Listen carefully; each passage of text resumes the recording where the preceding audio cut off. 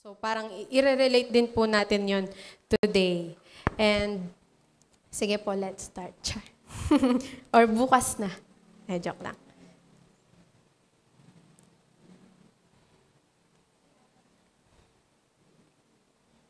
Ayan. So, integrity of the heart and skillful hand. So, yan po yung dalawang bagay na ating pag-uusapan this evening. So, mahaba po or maikli, depende. Pero, ayan, para po magka-idea po tayo. And ang ating pong book na babasahin or ang text po natin is sa Psalms 78. Amen? So, ready na po ba? Amen.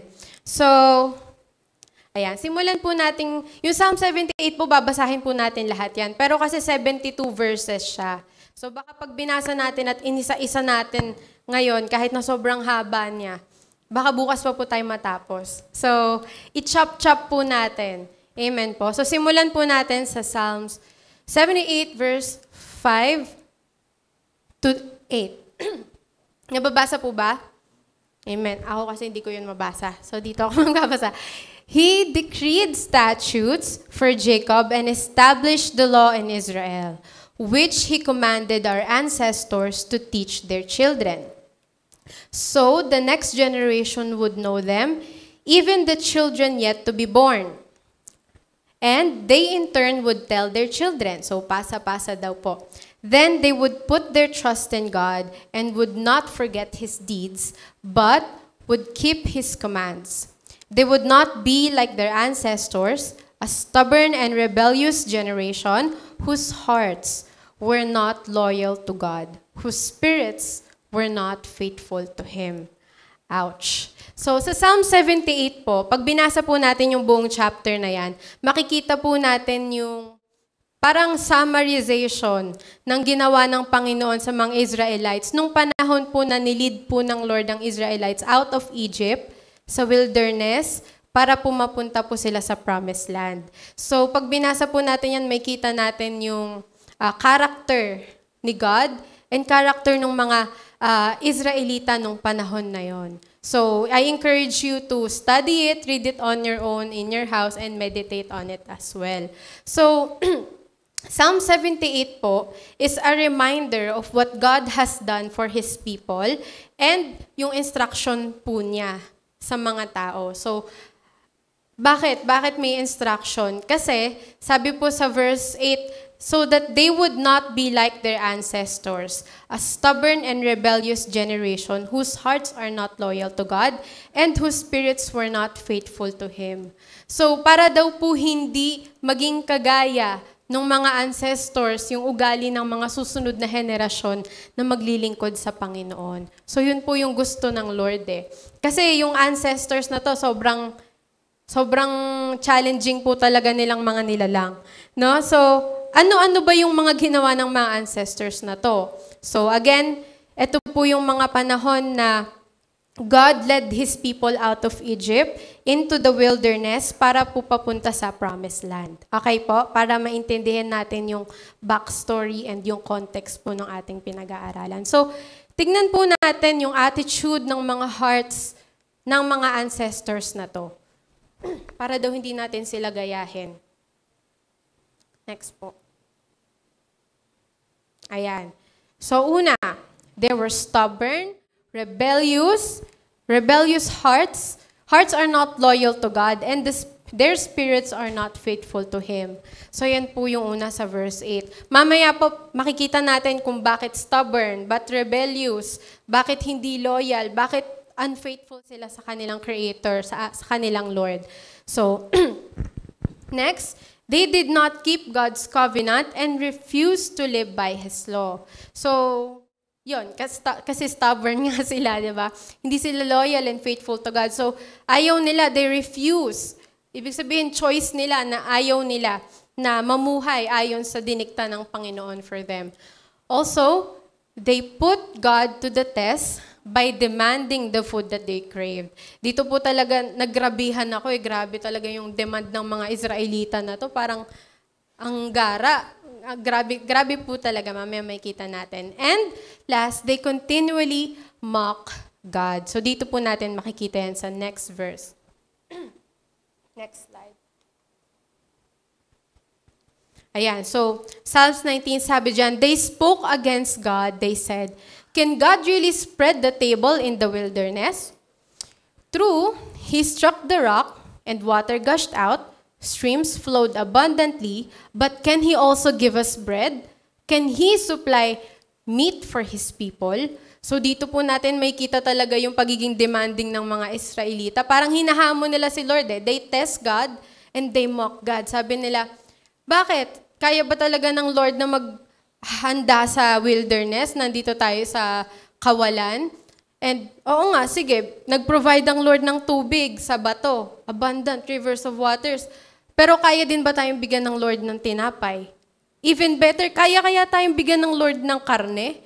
Yon. So they really are demanding. They're mocking God. Hindi pa sapat yung mga binigay at pinoprovide ng Lord sa kanila kasi they continually want more. Amen. So yan yung attitude ng kanilang mga hearts. Next slide. Ayan. Sabi dito, they ate till they were gorged. He had given them what they craved. Yung meat. Mamaya pag-usapan po natin yan. But before they turned from what they craved, even while the food was still in their mouths, God's anger rose against them. He put to death the sturdiest among them, cutting down the young men of Israel. So tinitest po nila ang Panginoon eh. Amen. So, sige nga, kaya ba ng Lord magbigay ng karne, ng meat? And so, makikita po natin yung foreshadowing po niyang verses na yan sa Numbers 11. Dito po tinatawag po yun na quail and epidemic. Kung saan, yung Lord, ipinrovide talaga yung meat sa kanila literally kasi parang tinangay ng hangin ni Lord yung mga quail, yung sa pugo, dun sa lugar kung nasaan sila. So literally, sa labas ng tents nila, nag-ulanan yung mga quail doon, napadpad sila doon kasi pinadpad sila ng Lord doon. And parang, sige, tignan nga natin. 'Di ba? So, pinrovide ng Lord kung ano yung kine-crave nila. Pero 'di ba sabi diyan, God's anger rose against them. He put to death the sturdiest among them, cutting down the young men of Israel. So parang, tines ng Lord, sige, binigay ng Lord. And talagang nakikita natin yung pagiging nila, super wanting nila dun sa kine-crave nila. Kaya talagang kinain nila, kinonsume nila yung mga yon. And in the end, God's anger rose. So parang napikon na talaga si Lord, grabe talaga tong mga anak ko na to. Hindi talaga napapaawat. So, God, siguro bird flu yon, hinayaan ng Panginoon na magkaroon sila ng kasakitan dahil doon. So, God disciplined them because of that. So, sobra-sobra talaga yung hearts nila na nag-crave sa mga bagay-bagay and nakakalimutan nila kung sino ba yung Diyos nila. So, yun po yung attitude ng hearts nila. And even worse, may mas worse pa, no? Despite all that, they made idols. So, may kita yan sa verse 57 to 58 po ng Psalms 78. And makikita natin siya sa Exodus 32 verse 1. Sabi diyan, after the people saw that Moses had been on the mountain for a long time, they went to Aaron and said, make us an image of God who will lead us and protect us. Moses brought us out of Egypt, but nobody knows what has happened to him. Sabi nila kay Aaron. So, si Moses nasa mountain eh. Nainip sila sa baba. Sabi nila, Aaron, gawan mo nga kami ng Diyos na maglilid sa amin tsaka magpoprotect sa amin. Kasi oo, si Moses nilid kami paalis sa Egypt. Pero di natin alam kung nasa na siya tsaka ano na nangyari sa kanya. Iniwan niya tayo eh. Parang ganun yung naging hearts nila eh. Parang, nobody knows what has happened to him, di ba? So, gawan mo kami ng Diyos, gawan mo kami ng maglilid and protect sa amin. So, grabe na lang talaga yung demand nila. And yes, they made idols. As if God wasn't enough. As if His guidance, His miracles, everything na pinuprove ng Lord to them in the wilderness it was nothing. And tatandaan natin, where God leads, He provides. And God is faithful to His people back then. Talagang stubborn and rebellious, hindi unloyal talaga sila, and unfaithful sila sa Lord. Kaya sobra-sobra na lang talagang yung puso ng Panginoon for them. Kumbaga ba, umiiyak na, nababurden talaga. Nababurden din po talaga si Lord. Pero ito yung inisip ng Panginoon. Ayan. Sabi, pero si Lord, sa verse 38 dyan, He was merciful and He forgave their iniquities and did not destroy them. Time after time, He restrained His anger and did not stir up His full wrath. Kumbaga, pigil na pigil pa si Lord sa lagay na yon. Pigil na pigil po talaga. He remembered that they were but flesh, a passing breeze that does not return. So parang kinocomfort ng Lord sarili niya every time eh. Ano ba naman tong mga anak ko na to? Palibhasa kasi, di ba? They're just humans, flesh. Di ba? Today nandyan, bukas pwedeng wala na. So, grabe, nagtitimpi pa pala si Lord sa lagay na yon. So, ang hirap pala talaga, kung yung pagtitimpi ng Panginoon is yung quail epidemic, yung na-poison silang lahat, yung natatalo sila ng mga armies na nakakasalubong nila, kung yun yung pagtitimpi ng Panginoon, ano pa kaya yung full God's wrath, no? Pero God is merciful to His people and His children po talaga. And we all know that. And or maybe we are being reminded about that right now. And so, may time din talaga na si Lord is naging silent. Diba? He left His people. He went silent for a while.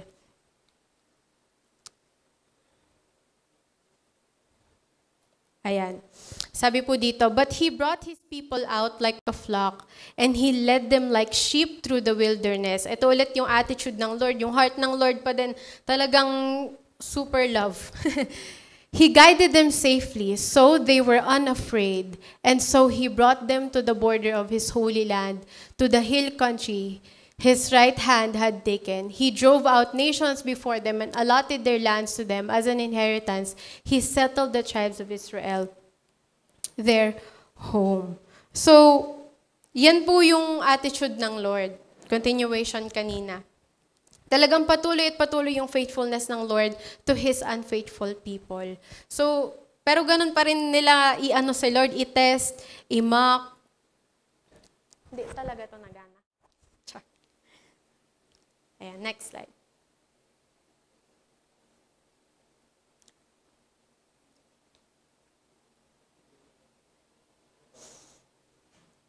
Ayan. So, ayan. Next. Medyo nagde-delay po siya. Pasensya na po. But they put God to the test. So kanina, di ba, nakikita natin yung unfailing love ng Lord. Pero ito na naman po yung mga Israelites. They put God to the test. Kasi parang kung babasahin po talaga natin, para siyang tug of war. Alam niyo po yung tug of war? Di ba, may tension, may pressure. Tapos, back and forth silang ganyan ng Lord, yung people niya. Pero ang Panginoon patuloy po sa kanilang nagbibigay ng pasensya. And yet, eto po sila continually. They put God to the test. They rebelled against the Most High. They did not keep His statutes. Like their ancestors, they were disloyal and faithless. Unreliable as a faulty bow, they angered Him with their high places. They aroused His jealousy with their idols. When God heard them, He was furious and He rejected Israel completely. Amen? So napuno na siguro si Lord. Wala nang nagagawa, yung galit din siguro ng Lord sa kanila kasi si Lord, i-discipline sila and then they would come back to God. And after a while, naging komportable na naman sila. They would rebel against God again. Amen? Paulit-ulit lang yung ganun eh. And then, finally, He rejected Israel completely. Pero alam naman natin na ang Panginoon, He cannot completely abandon His children. Amen po ba? Amen. So, He rejected Israel completely. He abandoned the tabernacle of Shiloh and the tent He had set up among humans. So, napakahaba pa po kasing storya pag in-explain ko kung ano yung tabernacle of Shiloh. Pero maybe someday, pag-uusapan natin. But then, dito sa part na to, God abandoned them because the Ark of the Covenant was destroyed, was stolen, and talagang nag-weep yung people because for them, God abandoned them. Kasi nga nasobrahan na si Lord, kumbaga, hindi na kinaya. So, nagpahinga muna, Panginoon. Nagpahinga. Basta yun. He rejected Israel completely. Pero, sabi po sa verse 65, Then the Lord awoke us from sleep, as a warrior wakes from a stupor of wine. Di ba nga sabi kanina, hindi nakakapagtimpi ang Panginoon. Amen na. Hindi niya kayang hindi tayo, gabayan talaga. Hindi niya kayang hindi mahalin, mahabag sa sitwasyon ng mga anak niya. Dahil nga sabi kanina, He remembered that we are but a passing breeze. Amen? So, the Lord awoke after rejecting them completely as from sleep. And He saw David. Ayan, mag-skip po tayo. And He saw David. He chose David, His servant, and took him from the sheep pens. From tending the sheep, He brought him to the shepherd of His people. To be the shepherd of His people, Jacob, of Israel, His inheritance. David shepherded them with integrity of the heart and skillful hands. So, kanina pinag-usapan natin yung attitude or hearts ng mga ancestors para magkaroon tayo ng idea kung gaano na ba talaga sila kakulit or ano na ba talaga yung ayaw ng Lord na tayo ay maging.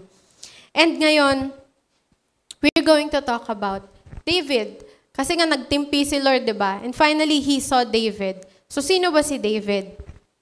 Ayan.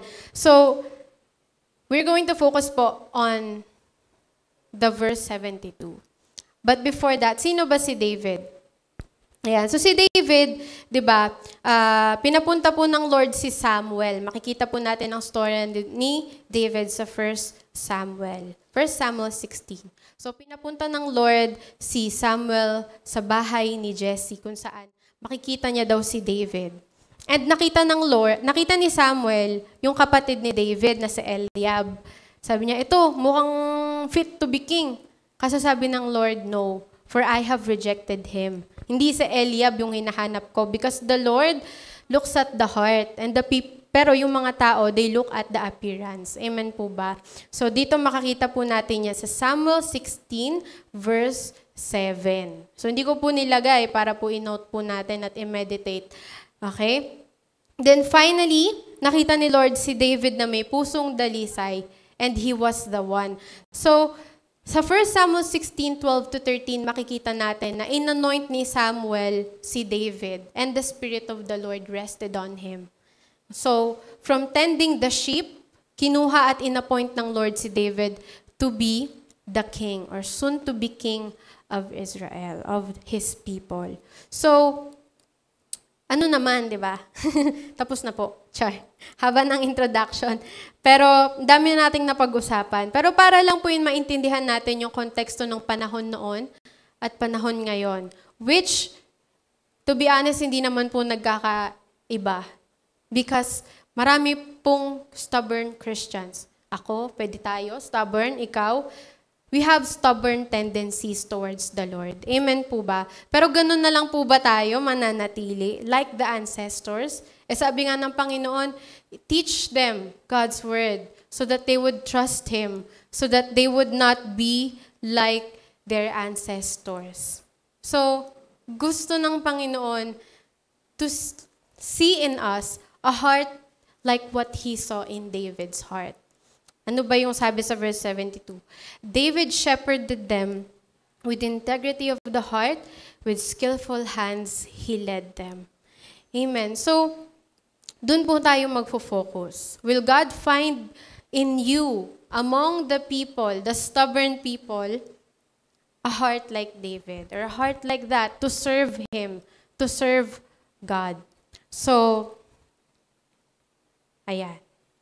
Mag-start na po tayo sa mismong topic natin. Okay po ba? Nandyan pa po ba kayo? Ang dami na po nating napag-usapan, parang history. No? Pero importante po kasi yung history para matama natin yung present and future. Char! Joke lang, the future is here. Joke. Ayan. So, integrity of the heart. What does integrity mean? Ang lalim. Bakit ka kasi nag-English ka? Puro ka English. Char.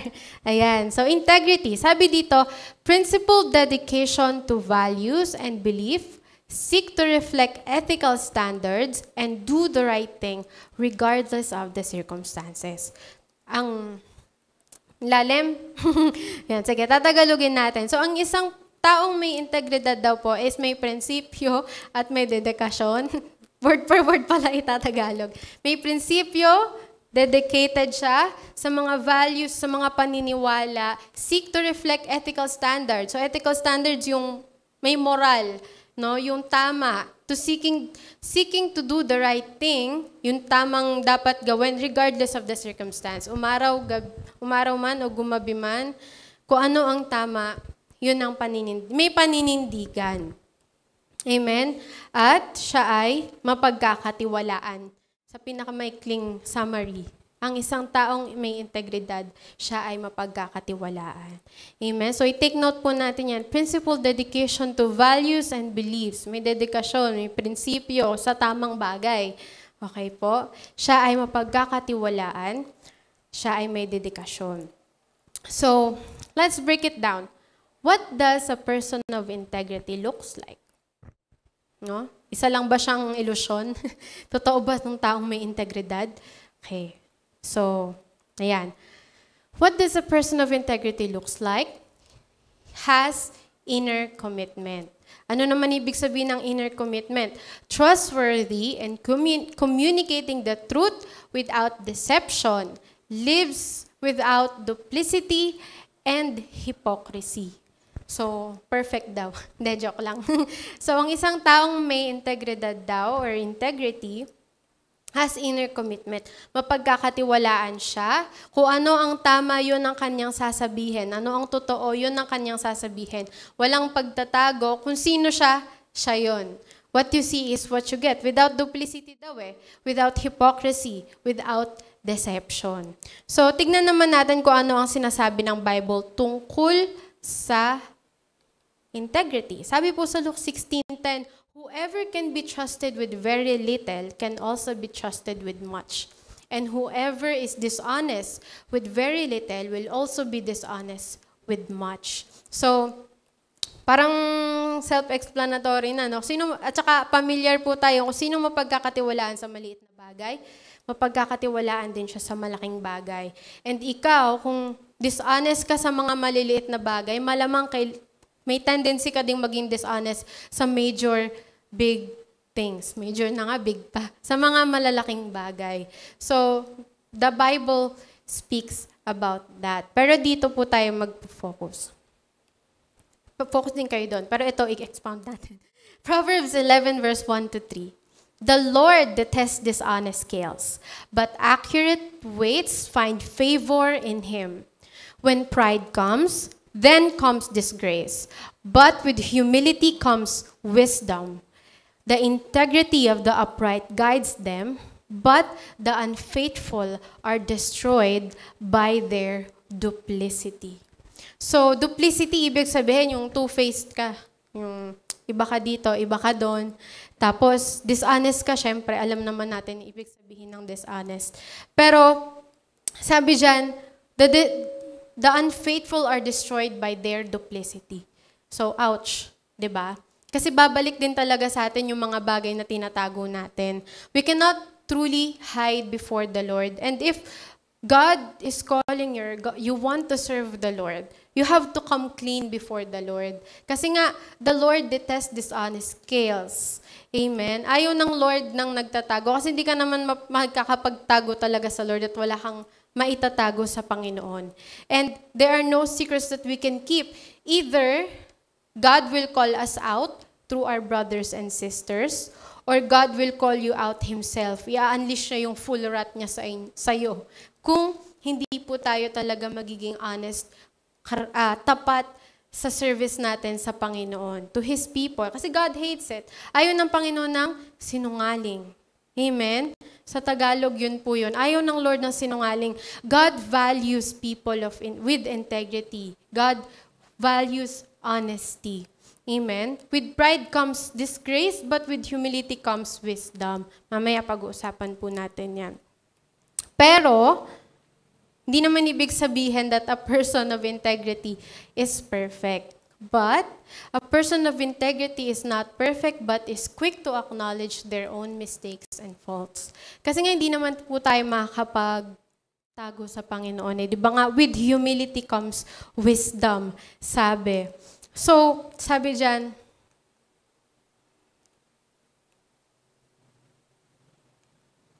ayan. Their sincerity comes from a pure motivation to do the right thing even when it might be inconvenient. Yan nga, sabi sa Proverbs 11 verse 2, when pride comes, then comes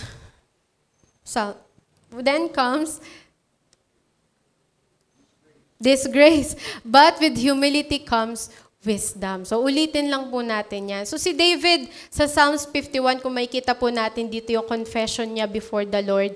Pero sa sa verse 10, sabi niya dito, Lord, create in me a pure and clean heart para makapag-serve ako sa iyo ng totoo ulit.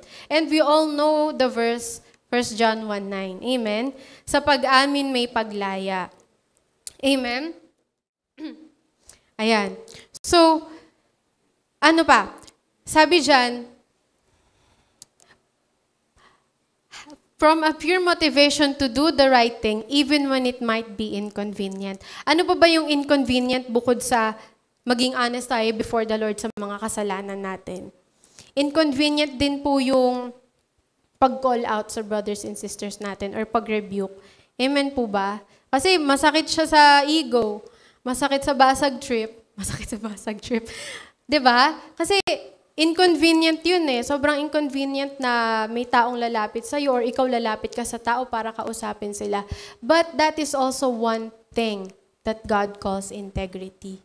That we're able to come clean. We do the right thing even when it's inconvenient. We help and encourage our brothers and sisters. Kasi nga, last week pinag-aralan natin, di ba?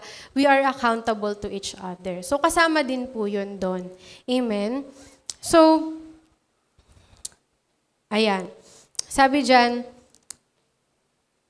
ayan, kasi nga we are accountable to our friends, our family, the people that God calls us to share the gospel with, and especially yung brothers and sisters natin before the Lord. So, tandaan po natin, a person of integrity is not perfect but is quick to acknowledge their faults with humility. Kasi nga, mas masakit, truth hurts. Amen po ba? Pero, yung consequences ng lying hurts either way. Pero mas masakit yung consequence. Amen po ba? So, anong pipiliin natin? Yung sakit ng pagiging totoo o yung sakit ng nagsinungaling tayo tapos babalik sa atin yung 10 times? Amen? So, God desires in us to be true to Him, to serve, in serving Him, true to His people. Kasi nga, the Lord detests dishonesty. Honesty is the best policy. Eka nga. So, totoo yon sa GMRC. So, balikan natin din yun, no? Honesty is the best policy. So, kasi nga, yun din ang sinasabi ng Bible.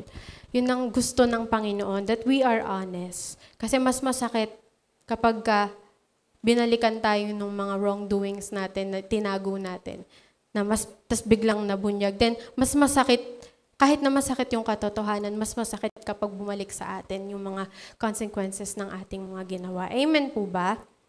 Amen. Totoo yan. We can all testify to that. So, lahat po yan is a heart check inside. No? Chine-check ng Lord yung heart natin. Are we a person of integrity? Will God see integrity in us? So, tandaan po natin that what goes on inside of you will determine where you are headed. Kung ano ang nangyayari sa loob ng puso mo will determine where you are headed. Kasi nga out of the abundance of the heart, the mouth speaks. Amen? Kung ano yung nasa heart mo, eventually, yun yung magre-reflect sa bawat isa. Amen po ba? Amen. Ayan. A person of integrity is not only honest, but is also humble. So, napag-usapan na po natin yan kanina. Parang sinamarize lang. Diba? Kasi with humility comes wisdom. Ibig sabihin, we'll learn from it. Amen? Next. Balik tayo sa verse 72. And David shepherded them with integrity of the heart, with skillful hands, he led them. Alam niyo po, nung nakam across po ako sa verse na to, sabi ko, grabe, sana all may integrity of the heart and skillful hands. Kaya talagang nilid ako ng Lord na, ano ba ibig sabihin ng pagkakaroon ng integrity of the heart at skillful hands? And praise God that we're able to talk about it this evening. So, next, ang aaralin na po natin is skillful hands. What does skillful hands mean? Wala akong skill Wala akong talent. Diba? No. So, napag-usapan din po natin yan nung mga nakakaraang ating mga pag-uusap dito sa pulpit. Ayan. Sabi, do you see someone skilled in their work? They will serve before kings. They will not serve before officials of low rank. So, wala naman pong king sa Pilipinas. Pero bilang mga anak ng Lord, we are called to serve the King of Kings. Amen po ba? Amen. So, do you see someone skilled in their work? They will serve before kings. Ayan. So, yun po yung sinasabi sa Proverbs. So, literally, we are being called to serve God, the King of Kings. Amen po ba? Amen. Or deny? Joke. Ayan. Sabi dyan, what does a skillful person looks like? Anong itsura ng skillful person? Number 1, someone who seeks the gifts God gave. Amen? Kasi minsan nadi-discourage po tayo na wala naman akong talent. Anong gagamitin ko? Hindi naman ako marunong mag-instrumento, kumanta, or magpipindot dyan sa computer. Anong gagawin ng Lord sa akin? So, hindi lang naman po ito yung gifts na binigay ng Lord. Kasi mas marami pang hinanda ang Panginoon na gagawin natin before Him. And here in this world, sabi po dito, there are different kinds of gifts, but the same Spirit distributes them. There are different kinds of service, iba-iba daw po, but the same Lord. There are different kinds of working, but in all of them and in everyone, it is the same God at work. So wala po tayong excuse. Hindi sa wala kang talent, hindi sa wala kang kayang gawin dito sa taas na to or dun sa taas dun. It's not about that. Kasi lahat po tayo bilang mga anak ng Panginoon, binigyan na tayo ng Lord ng gift. Diba? And there are many kinds of gifts.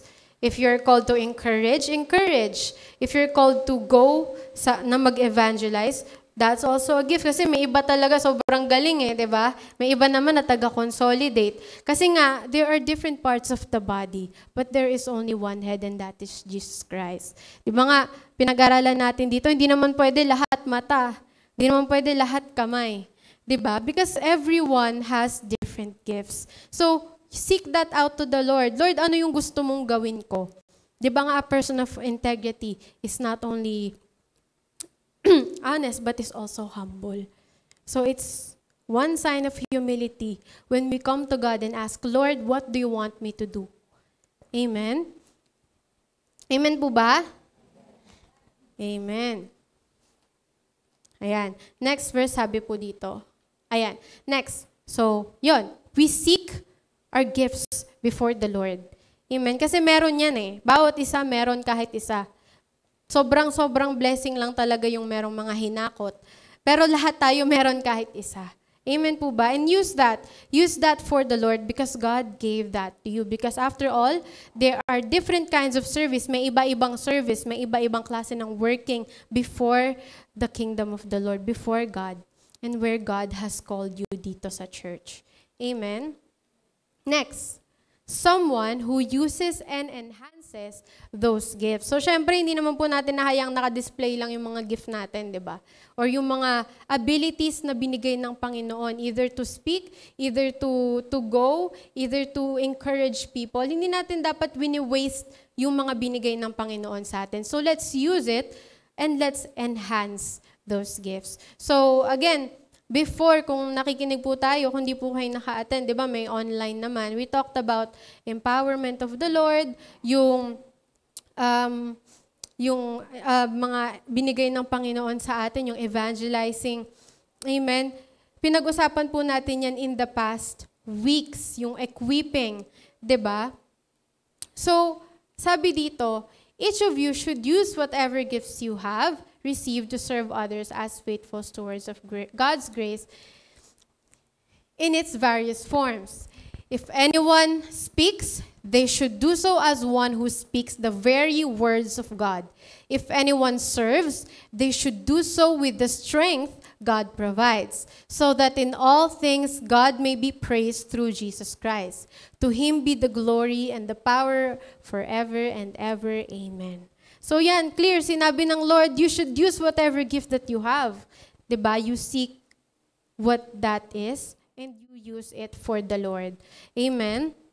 Sabi rin po sa next verse dyan, do not merely listen to the word, and so deceive yourselves. Do what it says. Anyone who listens to the word but does not do what it says is like someone who looks at his face in a mirror and after looking at himself goes away immediately, forgets what he looks like. But whoever looks intently into the perfect law that gives freedom and continues in it, not forgetting what they have heard, but doing it, they will be blessed in what they do. Kasi nga, di ba kanina, we ask God, Lord, what do you want me to do? Amen? Kasi nga, hindi naman po natin dapat hayaan yung mga binigay ng Lord sa atin. To be honest, napaka-blessed po natin kasi bilang mga member ng church na ito, God gave us yung mga materials that we can use so that we can enhance our gifts or we can discover our gifts. Amen? Example na po dyan is sa life group natin, meron tayong pinag-aaralan yung tuklasin. Amen? May mga same materials tayo so that mga basic things na dapat natin matandaan, matutunan, para ma-equip po tayo. And every day, we are encouraged to also read God's word and also to do what God's word says. Kasi nga sabi dyan, do not merely listen to the word, but do what it says. So, madami na pong pinrovide ng Panginoon for us para ma-enhance yung skills natin, magamit yung skills natin. Also, God provided His Word. Sabi sa 2 Timothy 3:16-17, God's Word is God's breath. Useful for teaching, rebuking. Amen po ba? And so many more. So, hindi ko nilagay para isulat nyo. And may ma-devotion kayo. Ayan. God provided His power, Acts 1:8. Kagaya ng power na nag-rest kay David when he was anointed by Samuel. That's the same power. The same power that rose Christ from the dead is the same power that is in us para magamit tayo ng Lord. And also, God provided His encouragement. Napakadaming encouragement ng Panginoon sa Bible. Sabi sa Joshua 1:9, do not be afraid. Amen. For I am with you. Sabi sa Matthew 28:20, as we go and make disciples, sabi ng Lord, I am with you to the very end of the age. And marami pa pong sinasabi ang Lord sa Bible na encouragement na panghahawakan natin para ma-encourage tayo, magkaroon tayo ng lakas ng loob na magpagamit sa Kanya. Pinrovide na po talaga ng Panginoon and nakadepende na lang po talaga tayo sa willingness natin. Sabi dyan, a person with skillful hands is someone who is willing. Amen? Kasi, kung titignan po natin yung panahon dun sa mga ancestors, pinoprovide talaga ng Lord lahat eh. Pero kung willing ba sila, patuloy nilang itetest at imamak ang Lord. Diba hindi? Amen. So God wants us to be willing. So nasa sa atin na talaga, nasa choice na natin kung magpapagamit ba tayo sa Lord, magpapa-equip ba tayo sa Lord? Magpapa-enhance ba tayo sa Lord through the materials that we have, through doing what the Word of God says? So, sabi dito sa verse, be shepherds of God's flock that is under your care, watching over them, not because you must, but because you are willing, as God wants you to be. Not pursuing dishonest gain, amen, a person of integrity, but eager to serve, not lording it over those who entrusted you, hindi magiging mataas dun sa mga taong ino-oversee mo, but being examples to the flock. And when the chief shepherd appears, you will receive the crown of glory that will never fade away. Lahat, iniintay natin. We will receive it. It will never fade away. But are we willing? Amen? Are we willing to be used by God? Are we willing to use our skills and gifts for the Lord? Kasi gusto ng Lord talaga wholehearted. Ayaw ng Lord ng pilit. Sabi dito, and you, my son Solomon, acknowledge the Lord of your father and serve him with wholehearted devotion and with a willing mind. For the Lord searches every heart and understands every desire and every thought. If you seek him, he will be found by you. But if you forsake him, he will reject you forever. So ayaw ng Panginoon ng half-hearted. Gusto ng Lord wholehearted. Kasi yung mga ancestors noon, talagang double-minded sila. Yung heart nila, divided into two.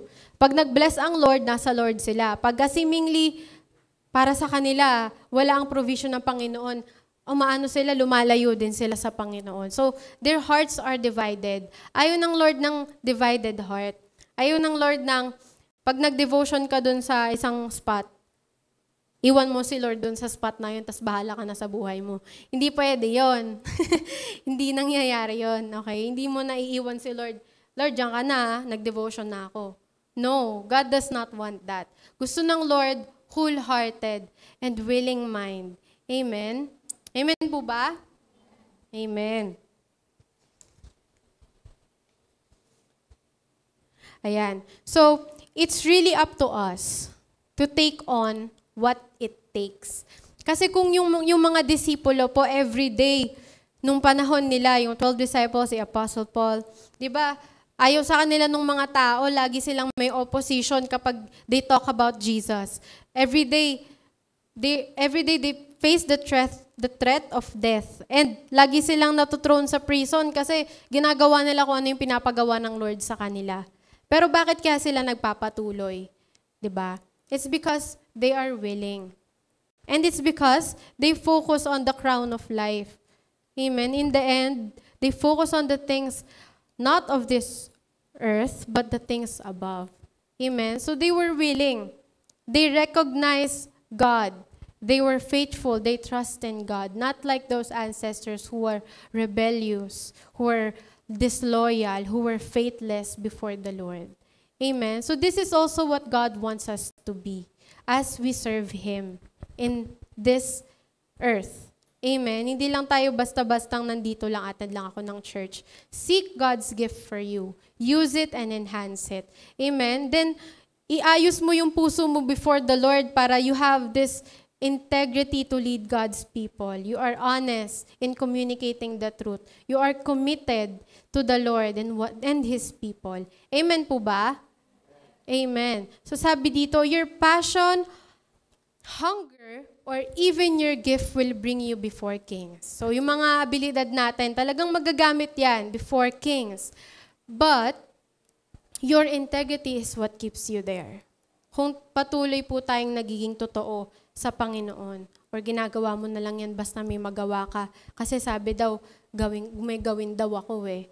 But no, maging honest tayo in our hearts. And what we are doing, we do it for the Lord, not just because we want to do it, or sa sarili lang natin, or para lang for show. So, your integrity is what keeps you there. Kaya nga merong mga churches ngayon, di ba, may nag-step down kasi merong mga nakikitang flaws sa leadership and stuff like that. Kasi yung integrity, kulang eh. Or half-hearted.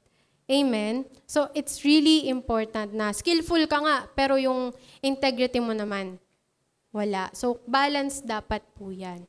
Next, it takes integrity to maintain what God gives you, kagaya sabi kanina, but it takes persistence, determination, and consistency to make you focus. Amen? Or to grow.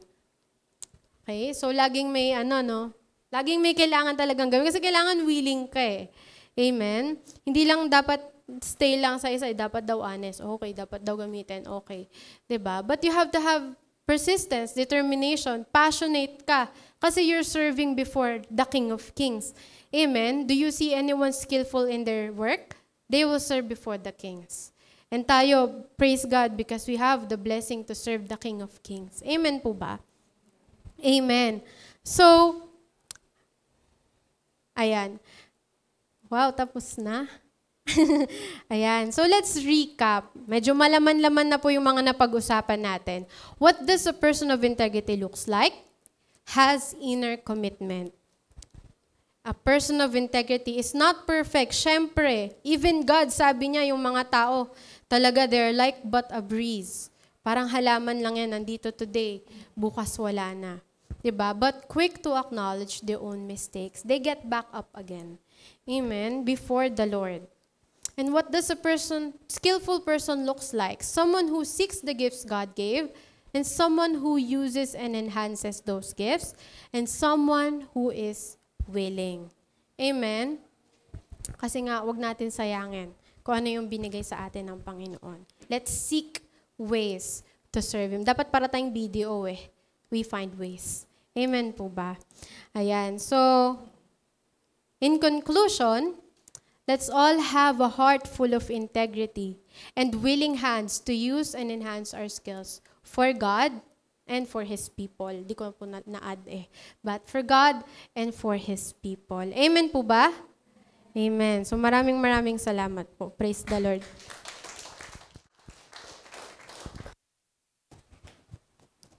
Hello.